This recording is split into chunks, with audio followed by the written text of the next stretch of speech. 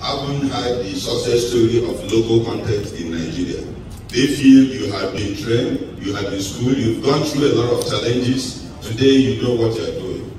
And for us, we feel that to explore this, you gotta be collaborative. Have some collaboration in those countries. Those guys you want to put together with you, they are bringing their own local advantage, and you are bringing the technology you have already developed in Nigeria. That will be the synergy we are thinking will work and has worked in the what we are doing in Petroleum today.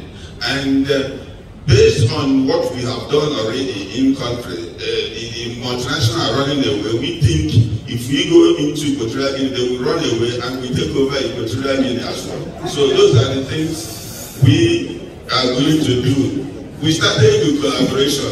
When we set up the company in 2010, we started with 5 Nigerians. Some of them were working in Dubai, in Houston and others. We came together and set up a company and been working together since that time. And we grew so fast within the 10 years to win a lot of awards. Judge, will you please? Judge.